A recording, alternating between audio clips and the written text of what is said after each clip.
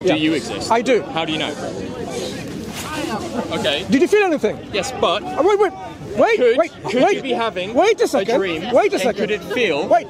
If I didn't exist, meaning I was non-existence whatsoever, I was no atoms, no electrons, no quarks, heptons, leptons, gluons, no space-time continuity. I was not a black hole. I was not quantum fluctuations. I was not matter. I was not energy. I was not time. I was not space.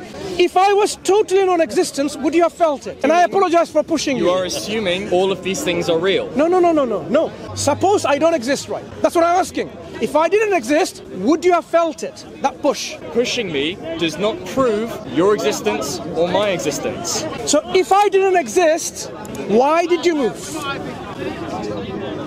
It's hard, isn't it? When confronted with real facts.